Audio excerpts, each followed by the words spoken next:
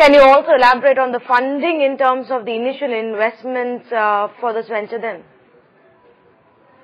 Well, it's not any incremental funding that is required per se. It's more a question of complying with RBI's guidelines on CRR, SLR and priority sector, which obviously they've laid out in terms of timelines when we need to be compliant.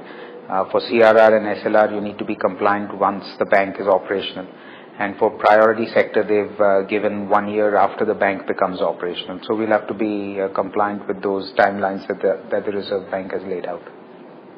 So as you know, after getting the in-principle license, they've given 18 months to set up the bank. And so all these timelines are based on the guidelines that have been set out.